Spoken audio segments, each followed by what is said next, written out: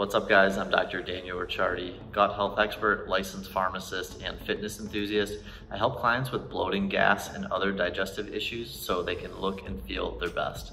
So I'm officially on the bandwagon now. I'm talking about I've tried Chat GPT. This artificial intelligence program has really burst onto the scene in the past few months and everyone seems to be talking about it. So figured I would give it a try. If you don't know what Chat GPT is already, it's a computer program that basically can understand and use human language just like you and I do.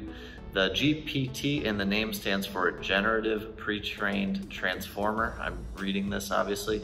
Basically this means that ChatGPT has been trained on a massive amount of text and internet from the internet and books, so it knows a lot about a variety of topics. When you ask it a question or say something to it, it basically uses what it has learned by scouring over all the internet and responding appropriately. So that was the definition of it. I actually asked ChatGPT if it could explain ChatGPT to a 12-year-old, and that was the answer it gave. You could truly ask it anything. Here's a clip of me procrastinating and asking it random things before I actually started to make this video, just to give you an idea of what it looks like and what the responses look like as well. On the initial surface level, it seems really cool and can be used for anything, but when it comes to medical advice, I was really curious to see how good the answers that it provides actually are. This tool obviously takes information that it finds on the internet, and as you know, some information on the internet is great and others is not as reputable or reliable. I wanted to jump on here and ask ChatGPT a few basic and even a little bit more complicated questions just to see what the answers would be like. I put a few actual questions in here and I hit submit, and to be honest, I haven't actually read the responses yet, so I'm really curious to see what is going to come up,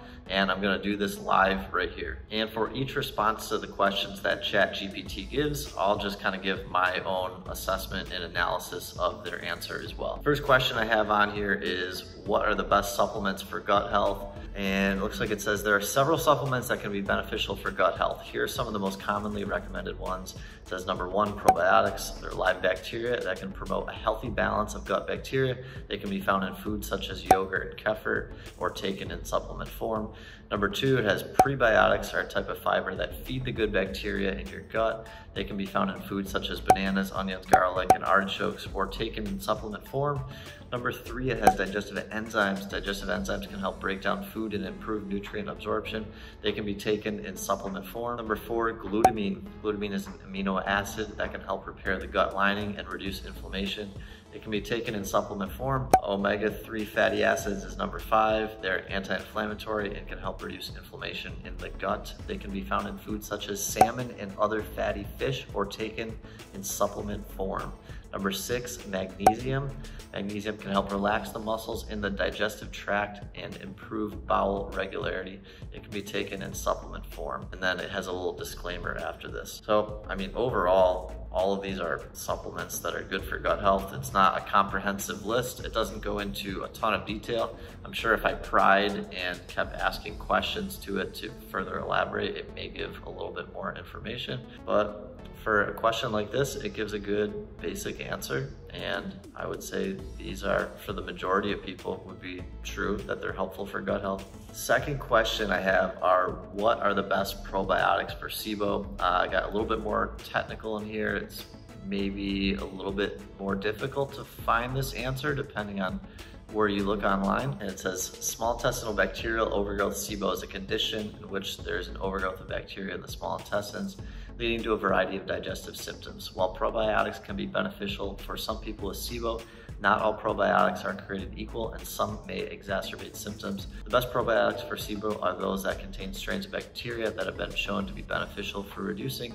bacterial overgrowth and improving digestive symptoms. These include Lactobacillus plantarum is number one. This strain has been shown to be effective in reducing SIBO symptoms and improving overall digestive health. Two, Bifidobacterium infantis.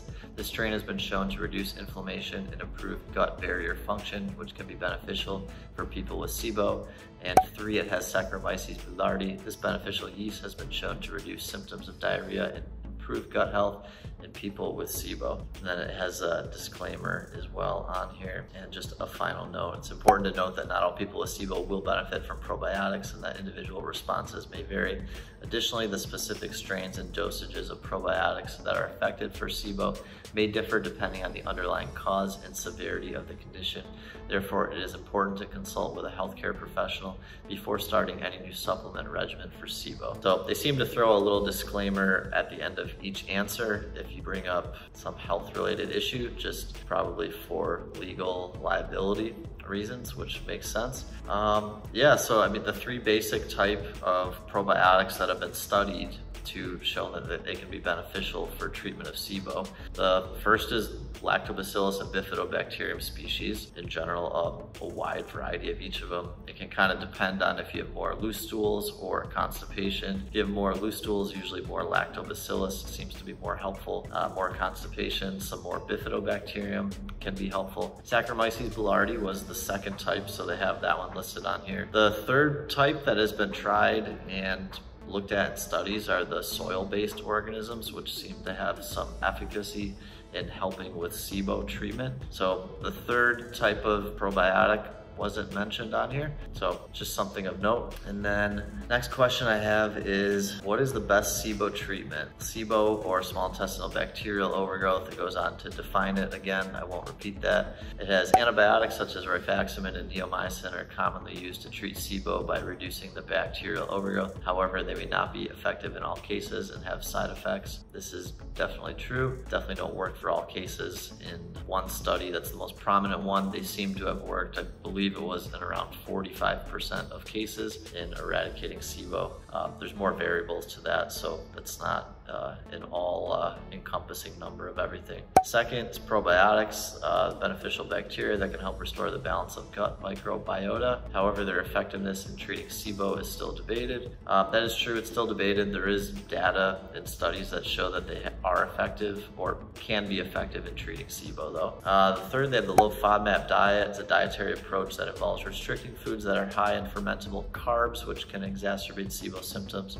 This has shown to be effective in reducing symptoms in some people with SIBO. I would add, with the low FODMAP diet, it's not actually a treatment. It does reduce the symptoms, but in terms of the actual answer on this question, I would probably leave this low FODMAP diet portion out. It just can be a little bit confusing or ambiguous in the language. It can definitely help with reducing symptoms and make you feel better as you're doing a SIBO treatment. But a treatment in itself, to the best of my knowledge, there's not any evidence to actually show this. Fourth, elemental diet. As elemental diet involves consuming a liquid that contains pre-digested nutrients, this approach can be effective in reducing SIBO symptoms, but may be difficult to adhere to and may not be suitable for everyone. I would probably edit this, that it can not only be effective in reducing SIBO symptoms, but it can actually get rid of SIBO altogether. So I'd probably make that distinguishment in the answer. It is definitely true that it can be difficult to adhere to and may not be suitable for everyone because it can taste bad. You can't eat regular food with it, and it's definitely very expensive to buy in most cases. Decent answer. And then the fifth, that has herbal supplements. Certain herbal supplements such as berberine, oregano oil, and garlic extract have been shown to have antimicrobial properties and may help reduce bacterial overgrowth in the small intestines. This is a very generic answer. This statement is definitely true though. It doesn't elaborate much more. As I mentioned before, you could probably type in a few more things and get a little bit more info and more detail. But for the sake of this video, kind of got my answer in terms of seeing what type of responses that you would get. So there you have it. Based on the few questions that I asked about gut health, I'd say that it can provide a basic answer probably to get you started. I definitely continue researching, talking to people, and seeking help just to get more detailed answers and more targeted, structured support. I'm definitely curious to know a little bit more how it kind of evaluates data.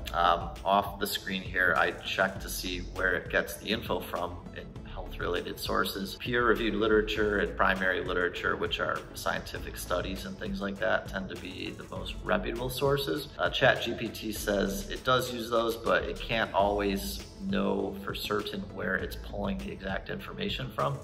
And I'm curious to know, when new data comes out in the future, how that new data is going to be utilized in the algorithm and how heavily it weighs against the old data that may have been disproven. So just a thought that I had when going through this. That is all for today. I hope you enjoyed the video. If you did or found it helpful, please like and subscribe to my channel. I post a new full-length video every Monday at 6 p.m. Central Time and YouTube Shorts throughout the week. Thank you so much for watching, and I'll see you next week.